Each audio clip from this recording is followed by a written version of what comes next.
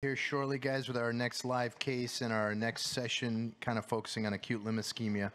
If I could get our panelists, looks like Christian and Brian are there. So Dr. Dua, Lawrence Garcia, Eric Sasemsky, is Eric's there, Vishal is there. Okay, great.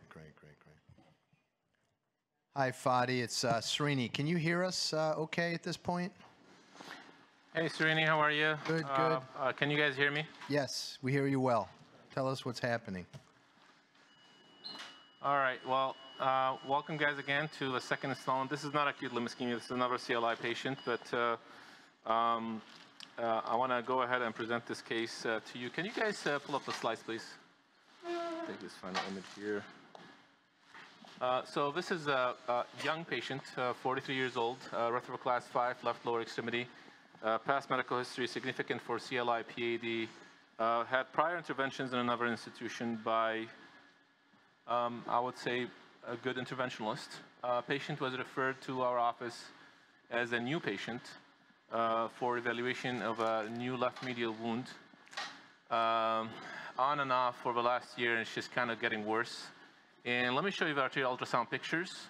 These are the arterial ultrasound pictures. Her GFR is 35, so we did not do anything beyond the diagnostic angiogram here. We suspect that there's subtotal occlusions within the SFA and the popliteal, and the tibials were not very clear. Next slide, please.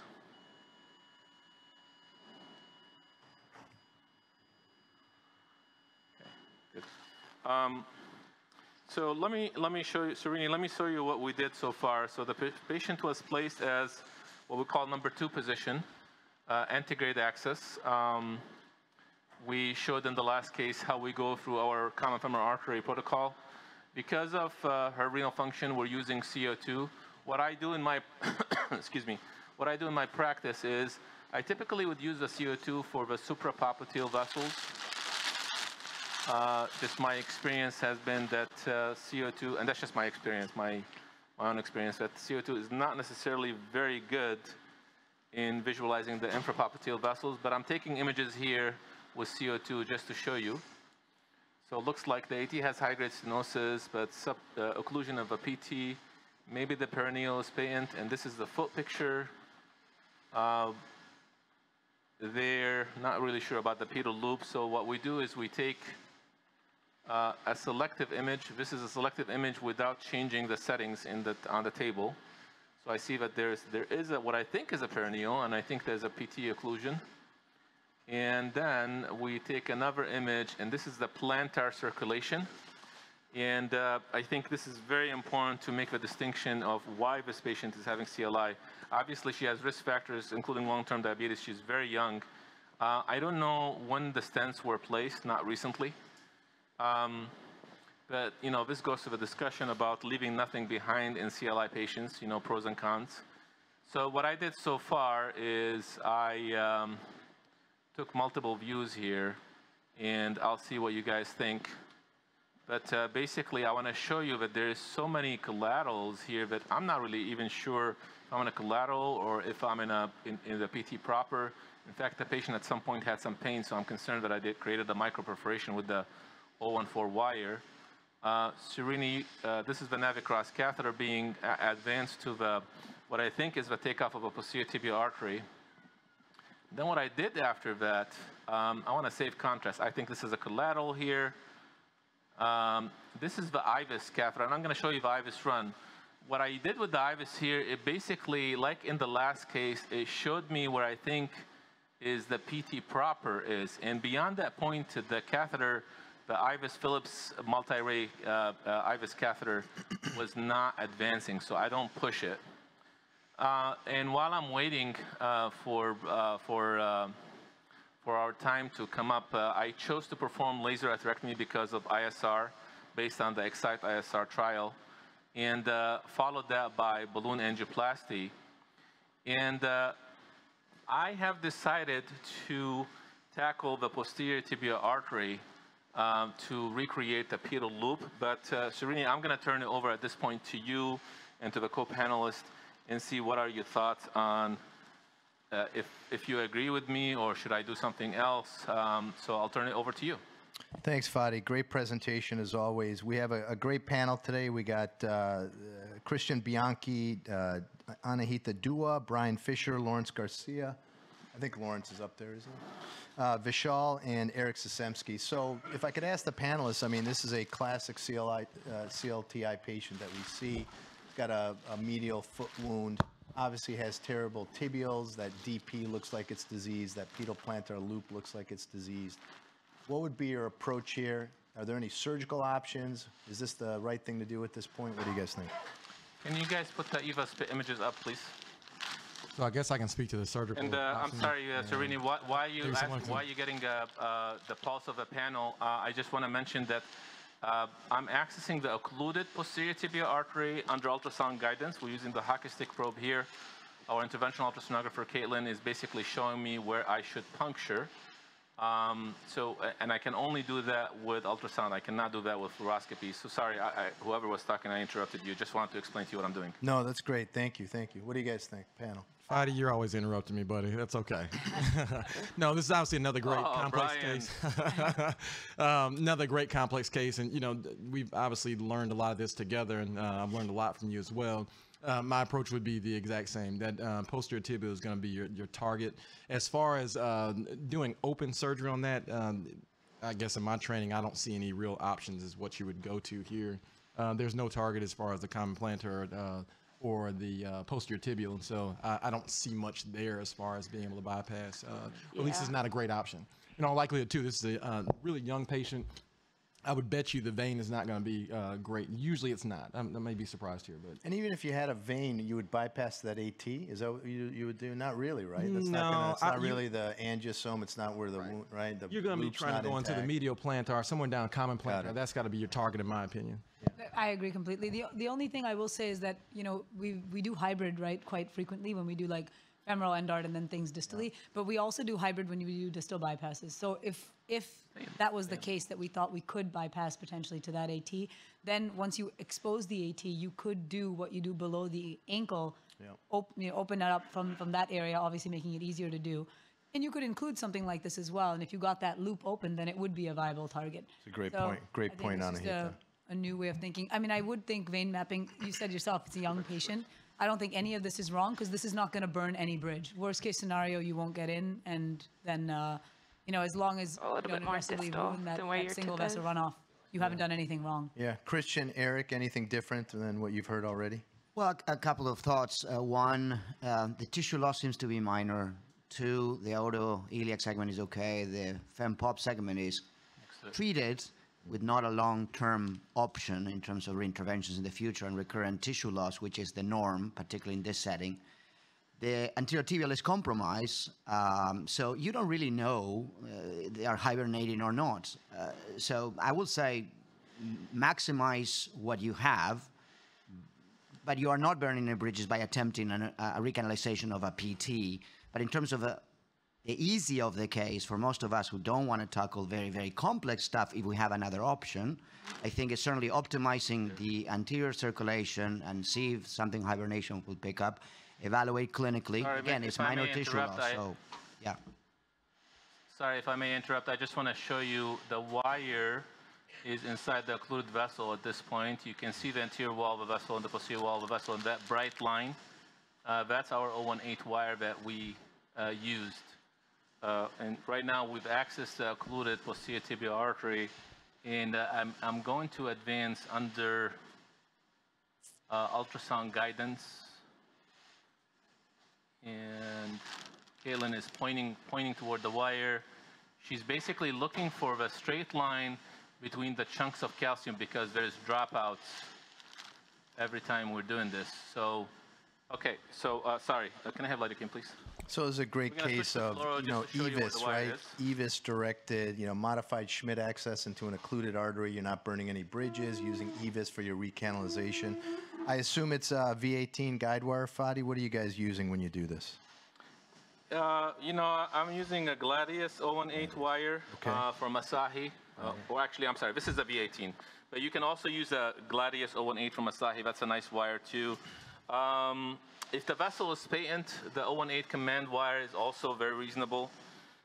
you want a soft tip wire and a supportive body. I guess that's the trick. Watch yourself with the sharp.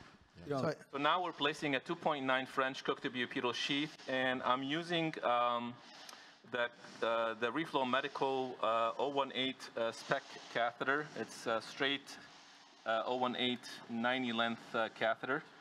And I just want to show you that, I don't know how the wire is going to behave. I think this is a type 4 CTO based on CTOP.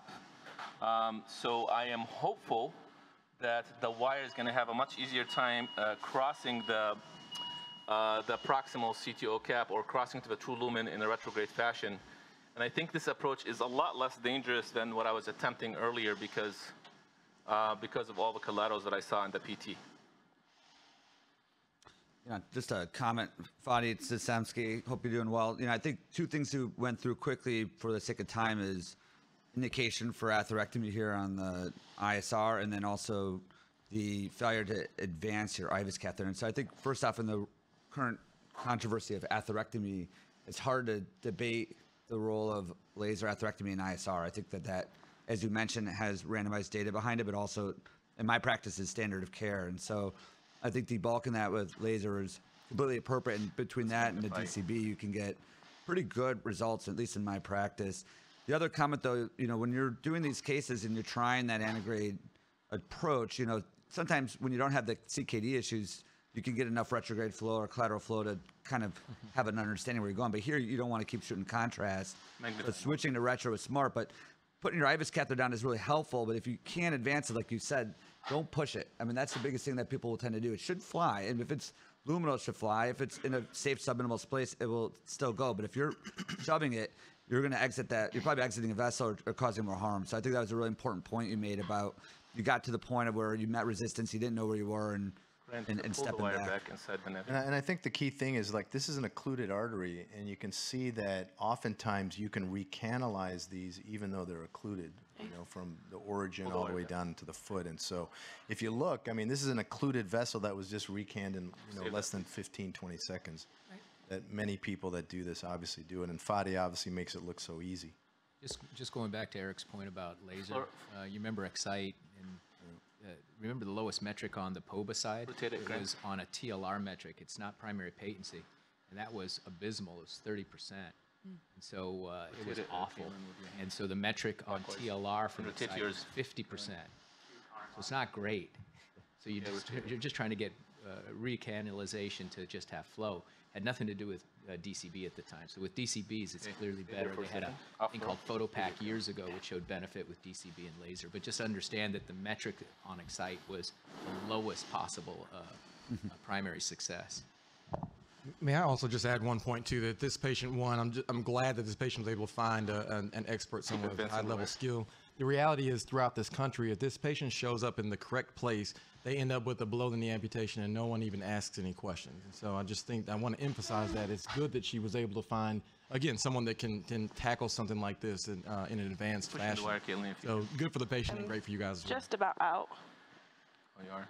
Okay. And I think, Brian, you bring up a good point for the fellows. There's about almost close to 80 fellows here as well. And one thing you have to realize is angiography oftentimes you get an underappreciation of what's really there because of hibernating vessels and so forth. And what I always tell people, sometimes you have to start your recan, and maybe you'll get a little bit more robust flow distally. But this is a great example of what you're talking about. I will say though also, we do this a lot where we actually, this is the primary thing that we do. We show these cases. It looks incredible. It is incredible. As soon as he gets that wire into the crossing catheter, we're all clapping. But remember, the data says it's 200 days it takes for a diabetic foot wound to heal once you have flow. So I think the argument is never necessarily can you do it, but what's the plan for the endpoint, which is the healing. So something like this, I guess, let's say once he's through, he balloons it. Is this something that we're going to throw stents all the way up, and we'll have a beautiful angiographic result at the end of it that is not going to last long enough for that wound to heal? Versus, and that's where the argument comes in about surgical options versus endo. Even with the inflow, to your point about laser atherectomy, agreed, that's the same way I do it as well, but that is a really long stent. So this patient, if we're going to do something like this, then the surveillance is going to have to be like every 2 months ultrasound to make sure that you don't have in-stent restenosis, because by the time the wound starts to reverse in healing, you've already had like a month or 2 months worth of not enough flow. So I just point out that all this is great, but we have to think about that endpoint anytime that we do anything. No, and that's definitely a practical issue. I mean, I see that all the time where we have patients with, large tissue loss. And by the time they start healing, either they're clearing an infection or so, then now the duplex is showing some reduced flow, some problems. We have to re-intervene to start over, start the clock again. So it is a reality, to your point. What is your plan here, Fadi? Once you, obviously, I think you're going to be successful on this posterior tibial artery. Are you going to do pedal loop reconstruction? Are you going to see where you are at that point? It looks like it's probably a little bit of a diseased anterior pedal loop, if that was, I assume that was your assessment. Yeah, so this patient, and you hit it right on the nail, Srini. This is a pedal loop reconstruction patient, and the data, let's have the balloon first. The data is if this is an ambulatory patient, this is a walking patient, the balloon please. A walking patient, ambulatory patient, young patient, if you recreate the pedal loop, the data shows that the wound rates are up to between 80 to 85%. And I want to point out also that there's a difference between patency and limb preservation, right? So I think in CLI patients, our thoughts, has been different, has changed, right? And you want to think about the impact of whatever revascularization modality you have on the patient. So can they tolerate surgery? Can they tolerate endovascular therapy, right? So, now when I have a conversation with my patient, the conversation is, look, this vessel is going to occlude. My goal is to preserve the limb and control your symptoms. My goal is not to keep the artery open. And I think we need to do a little bit more of that, all of us, regardless of the revascularization modalities, right? I'll let our surgical colleagues comment on that. I mean, tibial bypass is a labor of love.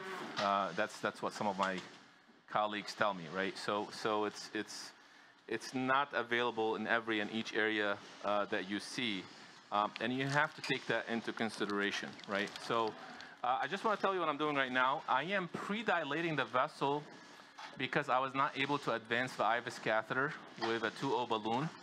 I do that before IVUS. Even if I'm subintimal, I don't think I'm a subadventitial just because of the ease of crossing. And I rather do that than deal with the complication by pushing a device like the IVUS catheter or any device, or even the laser if I want to do it here, and have a complication there. So I think it's less likely for me to have a problem in this patient here. Down. So that's why I'm pre-dilating in this patient. Obviously, if I had a difficulty in crossing the CTO, then I'll be much more hesitant to do what I'm just doing right now. And I speak, unfortunately, from experience because I did manage to create complications by pushing the IVUS catheter before. So I'm blaming myself. So I'll stop here. So I'm going to pre-dilate IVUS again. I will perform laser atherectomy within the segment here. And I would like to show you how we're going to tackle the pedal loop reconstruction. 100%. Because remember, our access is in an occluded segment of a posterior tibial artery. We're not patent there. Down. No, that's great. I think while you're working, if you don't mind, we'll do a couple of talks and then maybe come back to you. Let's go back to the live case because it looks like they're at a spot where Fadi wants to show us some technique and have a discussion. Hi, Fadi. Hi, Srini. Thank you. Great talks, by the way. I enjoyed them immensely. I was learning while I'm working, so that's always good. So I want to show you, can you guys put up the EVIS image, please? Okay, so this is the EVIS image. We're using the hockey stick probe. Let me orientate you a little bit. To the right is the groin of a patient. To the left is the foot of a patient. And what you see taking off at a degree of about 30 or 45 degrees, that's a sheath. And what we did right now is we crossed the PT, we lasered the PT, and we ballooned the PT, and we use a 3cc contrast. And this is the image of a posterior tibial artery. I like to do that because if there's any issues or mechanical complications, I like to know before I go ahead and complete the pedal loop. So you don't want to make the mistake of not assessing the work that you did. So now I'm taking an 014 balloon. I'm taking a Jade to 2.5 balloon. I have a command 014 wire. I'm going to bring the wire inside. I'm going to ask Caitlin. She's going to pull the sheath out. And she's going to do it under ultrasound. All of this is being done under ultrasound, not fluoroscopy. So she's pulling the sheath. My balloon is already down there. The wire is probably still outside the body. So you can see how the tenting of the vessel disappeared. So now I'm pulling the wire back in. And I think it's already in. So now, this is the command wire. So if I don't pay attention or if I go blindly, I might go outside and it looks like, see that? I'm already going outside here. So when that happens, you know, there's a couple of tricks that we need to depend on. Meanwhile, by the way, Caitlin is, our interventional ultrasonographer is pushing, applying pressure, so the patient is not bleeding. Let me have a Zilliant wire 014, 12 grams, please. So when the wire is just being lifted by the lip, and remember, this is a flush occlusion right here, and you can see the pulsation. You guys see that? The blood flow gets there and stops. Beyond the access point on the left, the vessel is occluded. So what I'm going to do, I'm going to take a CTO wire, okay? And the CTO wire is just going to help me penetrate the CTO area there. Doing all of this under ultrasound, not blindly under fluoroscopy, because I can exactly see where I need to go with my wire. I'm using a 12-gram 014 CTO wire, you know, 6, 12, 24, whatever you need,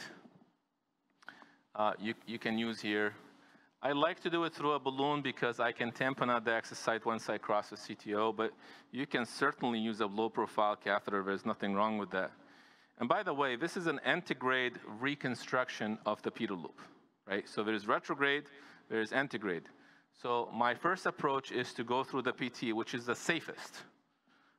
If I'm not successful here, I will go after the anterior tibial artery into the dorsalis pedis artery and cross retrograde into the pedal loop in that fashion. That is a higher risk approach than what I'm having here. Let's have a look around this, please. Fadi. So, all right, so I'm advancing the wire. Go ahead. No, I was going to ask you, can you give us your thought process on laser versus some other type of atherectomy in the tibial artery? What has been your experience, how you decide on laser versus, say, orbital or something else? Yeah, so my bias in tibial vessels, and I'll admit it's a bias, is you want what I would call low-profile devices, especially in CLI patients. Obviously, we do not use atherectomy in tibials in claudican patients, generally speaking. So here, it just happened that, you know, I have ISR, so I'm going to use the same atherectomy device. In the tibial, you have medial calcium here. So it's not unreasonable for us to, you know, use the same device. Could I have used orbital atherectomy here? Yes, but it would not be appropriate to use orbital atherectomy for in-stent restenosis. Yep, agreed. So I'm going back and forth with the wire here. Here you go. So the wire engaged below that, what I call the lip. And Caitlin is going to show me the wire. I just crossed my CTO area. So what I'm going to do is I'm going to secure this very small victory. I'm a geek, so I'm calling this a victory. And my balloon is beyond the access point. Now, this is where I would say you need to switch from a CTO wire to a soft atraumatic wire. So what's your wire of choice for this spot at this point, after you take this out? Pedal loop reconstruction, my preferred choices are Regalia wire or the Xi'an black wire by Asahi. Those, in my, I mean, it's my experience. I'm not saying they're the only ones. You want as soft as possible, as atraumatic as possible, and you want them to be hydrophilic, able to kind of collapse appropriately within the plantar circulation. So right now, I'm going to advance the wire until we're able to see the plantar circulation maybe 1 to 2 centimeters within the foot. And then after that, I'm going to switch to fluoroscopy to show our physicians. Because I don't want anybody to think that, okay, I don't have an interventional ultrasonographer, and I cannot do this in my practice. That is not the message that I'm trying to deliver here. It's really nice to have someone, but they're usually very angry people like Caitlin here. So I have to put up with that. All right, so now I have my wire. I'm going to switch to fluoroscopy just to show you how does the wire look. Caitlin, do you mind pushing the foot in, please? Thank you. Keep in mind that we did all of this with ultrasound guidance, right? So the wire already went to what I think is, watch your knee, Caitlin. Yes, thank you. What I think is a branch. The reason I think it's a branch is just because, you know, the more you do this, the more you realize that these wires need to behave a certain way. So one thing I can do is actually use the balloon to You go up a little bit also. kind of, yeah, there's something deflecting me here. Do you guys see that?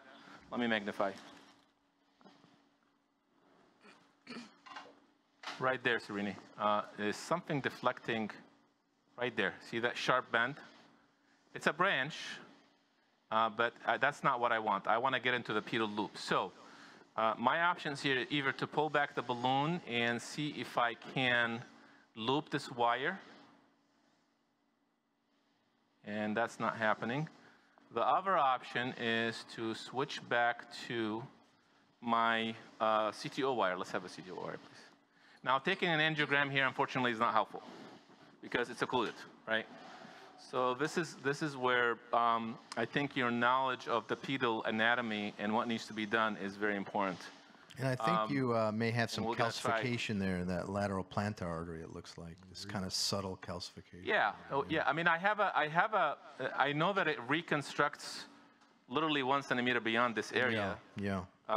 Because we saw it on the diagnostic angiogram, but I just have to be patient with it because the room for error here is not a lot. So just have to be conscientious. Let's have a torque on it, please.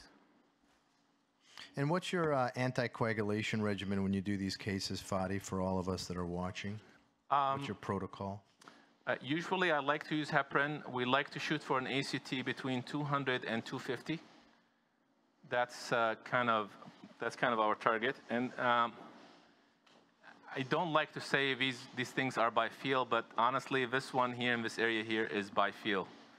So I'm gently trying to poke with my wire in the hopes of penetrating this cap here, and let's see what happens. So what wire do you have right now? This is a zillion to wire 12-gram tip wire. I'm rotating it. You know, you want to multiply the 12 grams by 4 because that's where my, you know, look at the distance between the tip of my wire and the balloon, right? So yep. It's extremely challenging. I'm going to flex the foot. Yeah, go ahead. So I mean, I think for everybody watching, I mean, the fellows, I think the EVIS really helped here in terms of, you know, recanalizing that distal segment beyond the sheath, because with fluoroscopy, sometimes you can get lost. Obviously, it can be done with fluoroscopy as well, but if you have the ability to do ultrasound at the same time, it's really a bonus. Let me have a Stato 40. Can you just talk us through that maneuver? That was a subtle maneuver you just did to try and facilitate the wire getting down past the common plantar. Can you talk to us about that? Yeah, so mechanically what Caitlin did is she actually dorsiflexed the foot, changing the angulation of that CTO. And Caitlin just said, okay, he said, you know what, I can see where the tip of the balloon is going to be. And we can see where we need to go, guys. We're just getting, there's a branch there. I need to go to where we actually see the artery. So I just switched from the 12 grams to a 40-gram tip wire.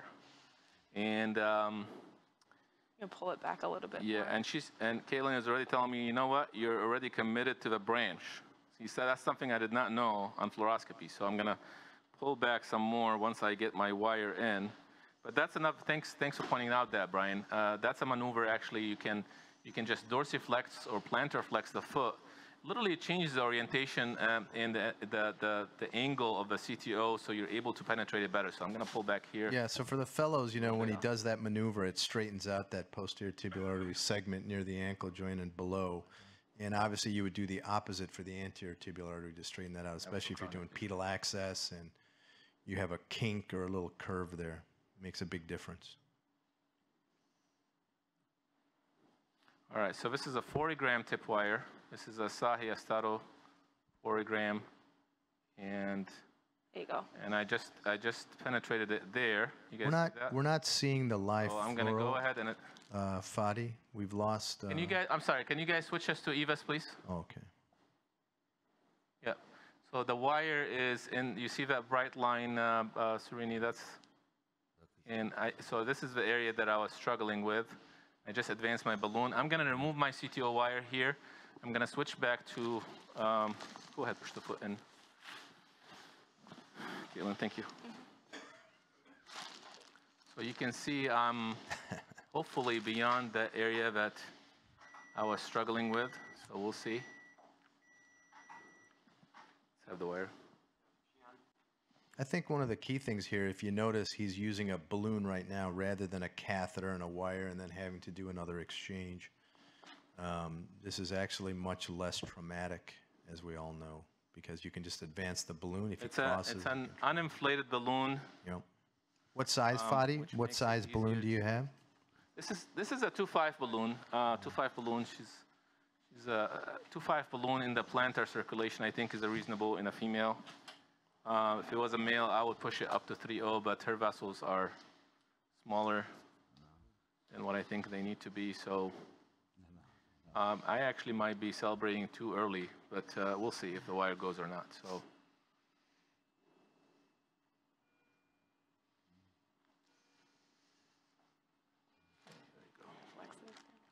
Yeah, let's try that again. Kaylin is flexing the wire again. There we go. Watch your knee, Kaylin.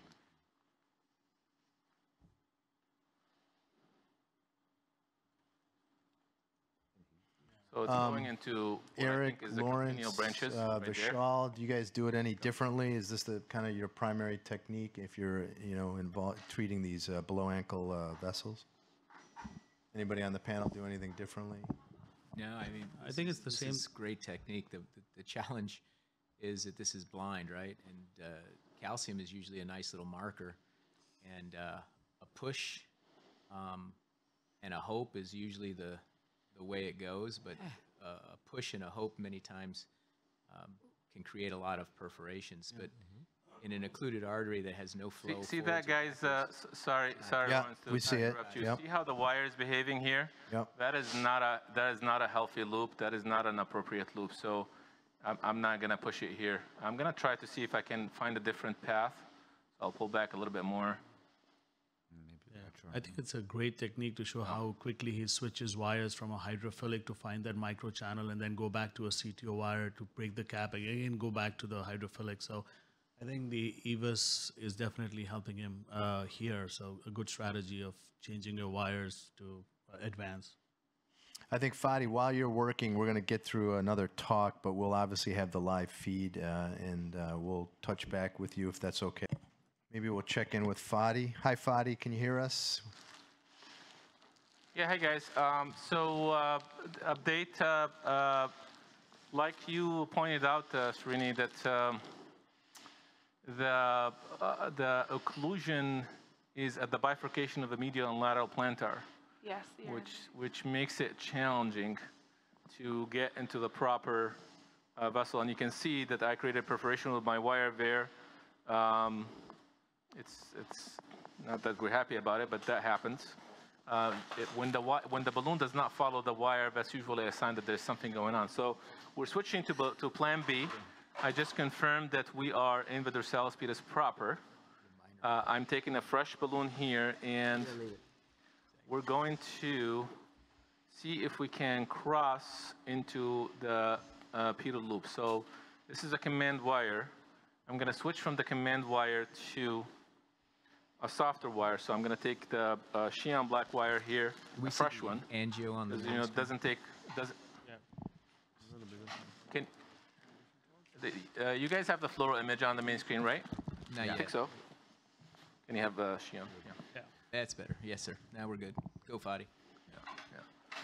So I'm going to go ahead and see if I can cross into the arcuate artery here. This is a fresh 2O balloon, by the way. And okay, so I'm getting a lot of resistance. There you go. So that's a good sign here. Let's see if the balloon follows. So if a low profile balloon is not following, that tells me that we're gonna have a problem. I think I'm in the proper vessel, but it's gonna be a challenge to get into the loop. So I'm getting into the digital branches here. That movement of the wire is a good sign. Let me have a coronary balloon, guys. So look at that, guys. So I'm getting into the digital branches before I cross into the lateral plantar artery. That shows you how diseased the vessel is. Can you imagine? This is probably the inferior digital branch. 2O, please. So when that happens and I'm not able to advance a fresh 2O balloon, I'm going to try to take, we're going to take advantage of this right here. We're going to Fadi, while we're going to balloon up to this point. For your equipment, this is Lawrence Garcia. Go Just ahead. a quick question. I know you had a perf on the PT, but why'd you pull that wire? Because I don't think it was in the right spot. I think it was outside the vessel. In the foot, but proximally in that CTO, you think you were outside as well? Where you see the contrast, I think the wire was outside the vessel. Yes. Down from 20. Lawrence, are you thinking So that now, maybe you can use it as a see target? that? Yeah, of course. Yeah. I mean, that- he crossed a CTO at above the calcaneus, so it seemed like that was probably a good position. Just hold steady with. Yeah, for the fellows. We already ballooned up to there, Lawrence, but we don't have adequate outflow, so I don't think it's going to be. I already crossed to one of the digital branches here, but I wanted to turn, and this is the part where you can use 3 or 4 wires, to be honest with you. So this is the first digital branch here, which this is a partial pedal loop reconstruction, but I'm not going to give up yet on going into the arcuate artery. So you want the balloon, you want the wire to go to the right of the screen here.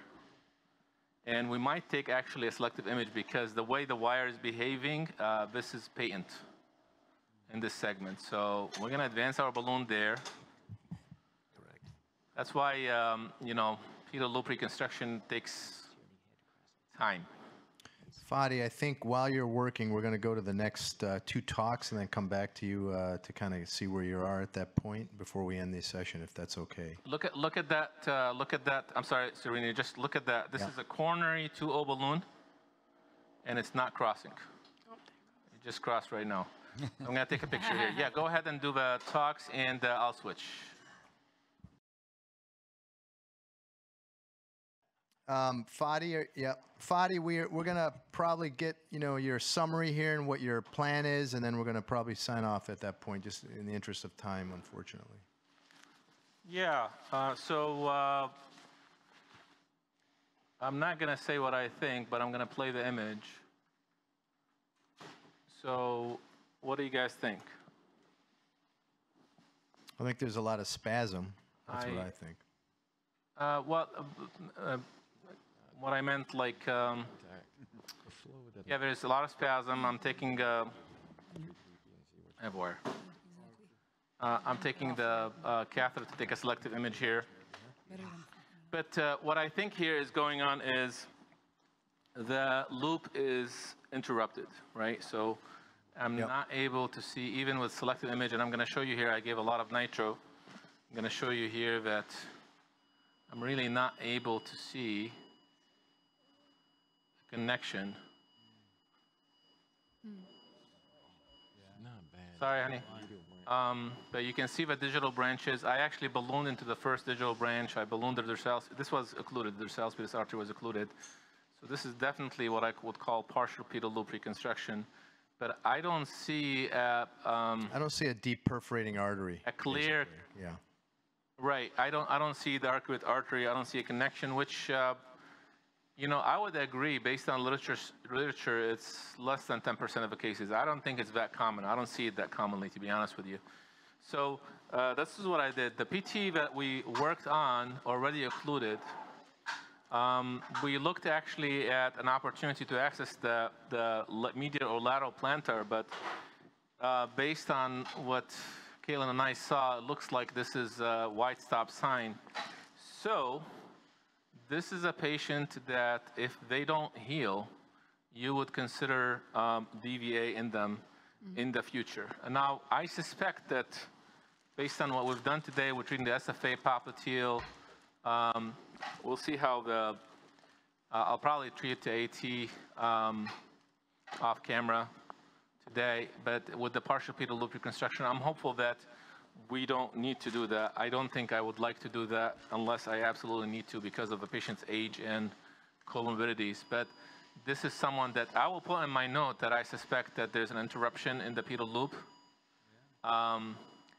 This is all spasm in the PT perineal area. And we will consider DVA down the line for this patient. Okay. I'll probably treat the AT here now today. Yeah. Well, thank you for another really tough and great case, Fadi. Really appreciate it.